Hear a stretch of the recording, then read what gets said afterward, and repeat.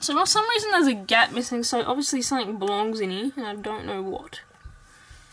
So anyway, shelf 3, we've got The Haunting in Connecticut.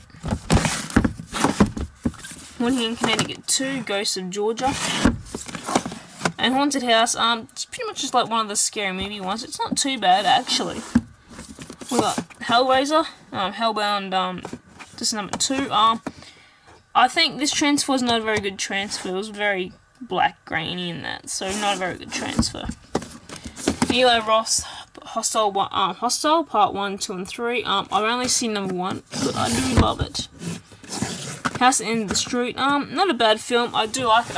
Absolutely love Jennifer Lawrence, brilliant actress. And yeah. But I think that's just one. If you got mates over who aren't big into horror, that's probably one that you can put on for them. We got Italian film, I believe. The House by the Cemetery. Haven't seen. I do plan on doing one day an Italian night and a Spanish, like Italian, Mexican, Spanish. So I love those ones. We got House of Wax. Love this film. Everybody in the whole Paris Hilton dying in this was absolutely brilliant. We all loved this movie for that reason. And the fact that it was actually a really good film.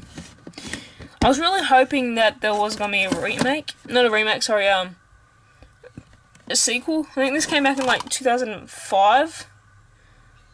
Around 2005, I believe, so it would have been about 12. I was really hoping for like a remake. Sequel. Ian Brad, not a big fan of this film. I know the guy I went to uni with absolutely, I think he really didn't enjoy it, but it's disappointing. Insidious, not much to say about this film. Brilliant. James Wan is a master. Insidious 2, and yeah, not as good as the first one, but still bloody good. Can't wait for the third, which I believe people have already seen. And I got A Spit on Your Grave 2. I have not seen this one either. I've seen the original and the remake though. The Last Exorcism. What can I say? Just another exorcism movie. Got The Last Exorcism Part 2, which it was alright.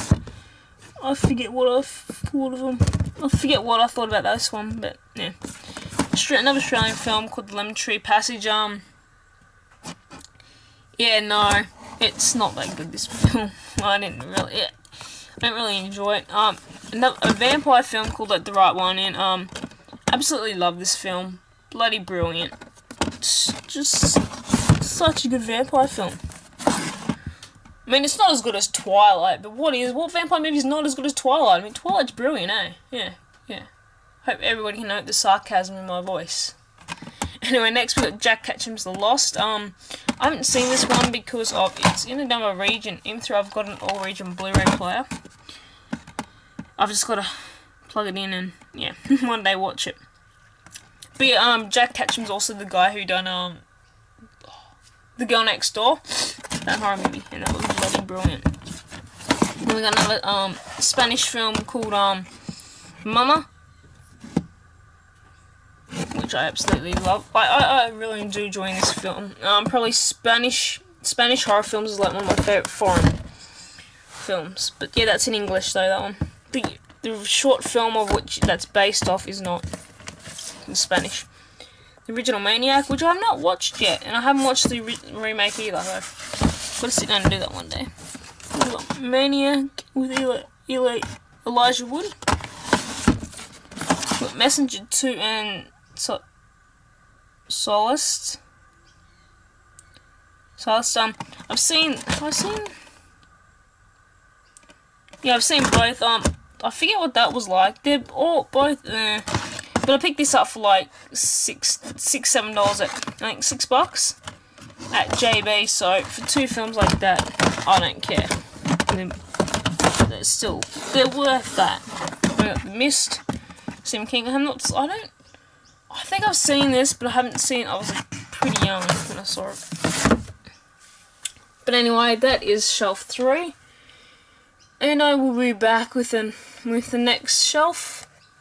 And yeah, so that was shelf 3. If you've seen any of them on the films on that, let me know, and yeah, comment below if you've seen them ones and what you thought about them. And I will see you later. Bye.